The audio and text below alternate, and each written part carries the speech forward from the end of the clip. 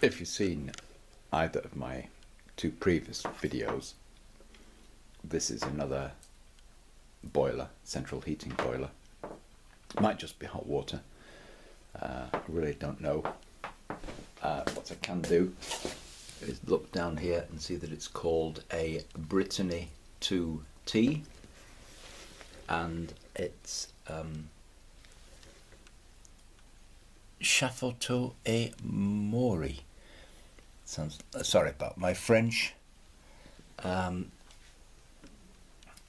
Unless I really see something of great interest inside, my intention is not to strip this down to its component parts, just to have a look. Well, I've popped a couple of knobs off the front. There's a screw at the bottom, one in between the knobs, and a screw at the very top.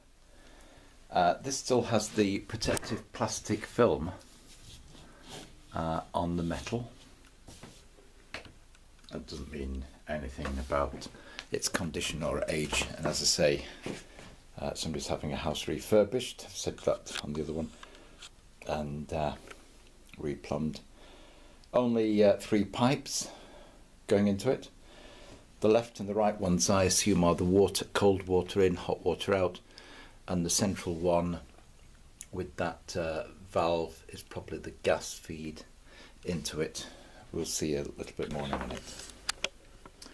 This particular boiler is about half the weight of the previous one I took to pieces. So it doesn't have that heavy cast heat exchanger. If that is the water coming in, there's a control valve there for the water. It wraps a little bit around the outside before disappearing inside the heat exchanger. Or is that it? So in fact you've got gas going up inside there, and this is the heat exchanger. This box with some copper pipe attached to it. So basically what you have is a flame created by the gas that goes into here, an open flame, and then the hot exhaust gases come out there. So this is very much, you know, there's the gas burner in there, and then a big empty chamber. No wonder it's a lot lighter than the previous one. So not a lot in there. This chunk of materials here might be the only thing that's of any interest to me in terms of providing 1 or 2 pieces, really just like nuts or something that could be turned down into something else. Can't see anything else worthwhile inside it.